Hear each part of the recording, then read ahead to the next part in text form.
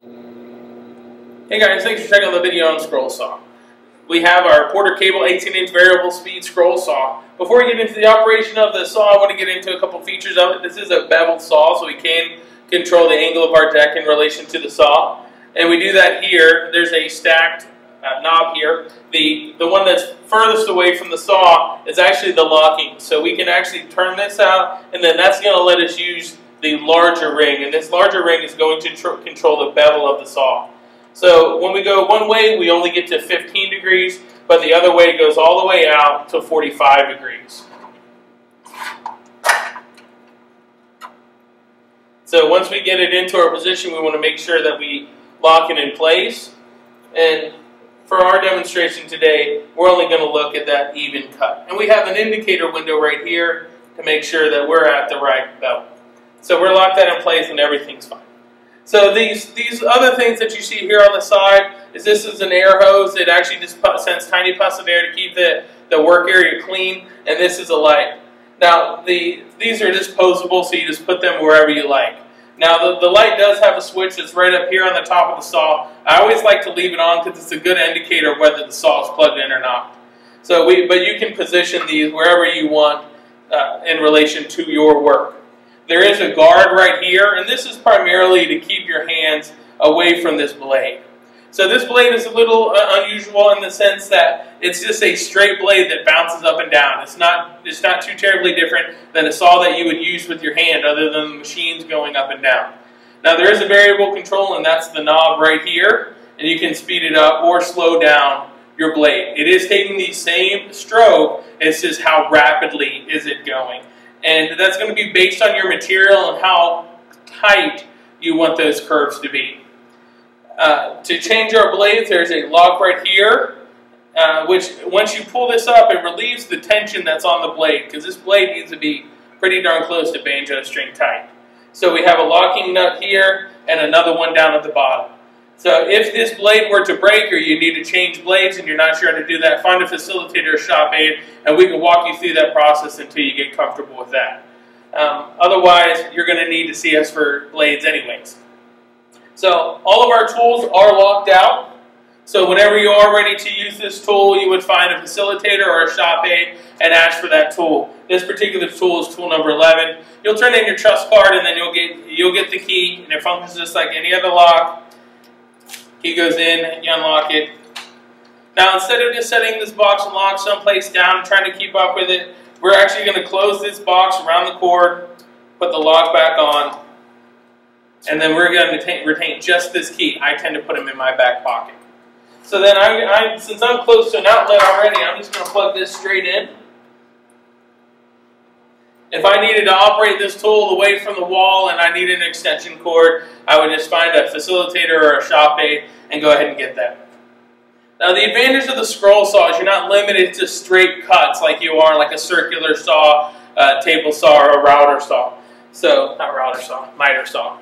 So the good thing about this is we can go ahead and draw that line that's really going to show the cut that we want. And this saw is going to allow us to do that. And you can see as I plugged it in, my light came on, so it's a really great indicator that I know it's working. So one thing to pay attention to is the amount of teeth that's on the blade. A very high tooth count when the teeth are very, very close together, that's the heart of the material, like a metal or a very dense plastic would have very, very close teeth together. And wood, a saw blade meant for wood is going to have teeth that are slightly farther apart. Now, if I'm planning on doing lots of scroll work where I'm moving the material around, I'm going to want to run at a fairly high speed, so it's cutting that material as I'm moving. If I'm doing that precision work where I'm moving very slowly and making sure that my line stays true, I'm going to run at a slightly slower speed. So the switch on here, it's actually somewhat similar to the switch that we see on the table saw, where it's very easy to turn off, but it's slightly harder to turn on. So as with all tools, after we plug it in, we want to make sure it's operational, so we'll turn it on. So this is a medium speed. You see this saw is not very loud, but we can dial this down to where the saw is making nice even strokes, and it's probably a little bit faster than we could be by hand. But then we can turn this up, and anytime you're making these adjustments, you don't want to do them too rapidly. You're not trying to jog this.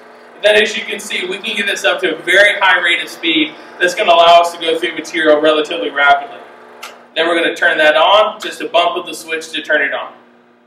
So as we're making our cut, if our cut is very, very tight, one thing we may want to do is make relief cuts. And what a relief cut is it's just a cut that will go from the sidewall of material into your line, so that way when you're cutting and you finally get to that piece will come off and you're not having to work with that excess material. So I'm going to go ahead and make a couple relief cuts, show you what that looks like.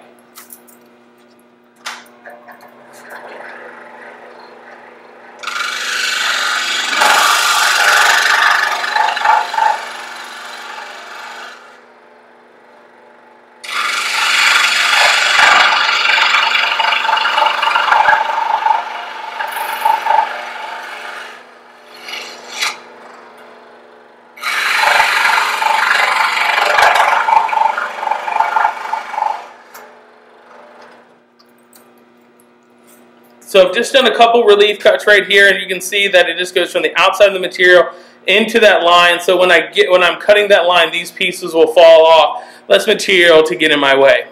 Also, as that saw is cutting, you may feel that lifting, so you're going to want to have really steady downward pressure to keep this piece from bouncing as that saw is on its upstroke.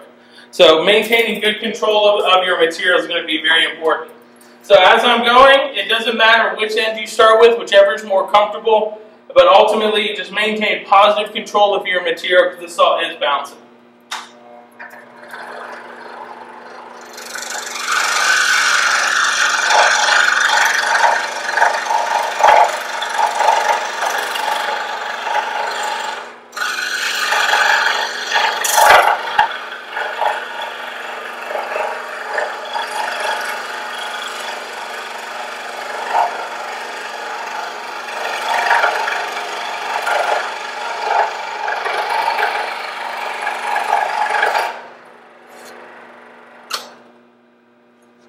And then as you're cutting, you'll notice where those relief cuts were made is that material ends up around the saw. Don't reach in here while this saw is active to turn this off, to get this material out of the way. You can, as you're moving your material can move it out of the way. If you really need it out of the way, you can wait till you get to one of your relief cuts, stop, turn the saw off, get that material out of your way. But that saw does let us to make these not straight curves. Now the saw is capable of doing much tighter turns, and you'll find as you're getting used to that saw and getting used to our other equipment where those limitations are. And essentially, you're going to find that your abilities are going to be more limiting than the saw is. So as you grow, the material and the work you're doing is going to grow with you. So if you have any questions about using the scroll saw, come find a facilitator, someone who has more experience with the saw. If you don't, keep up the good work. Thanks.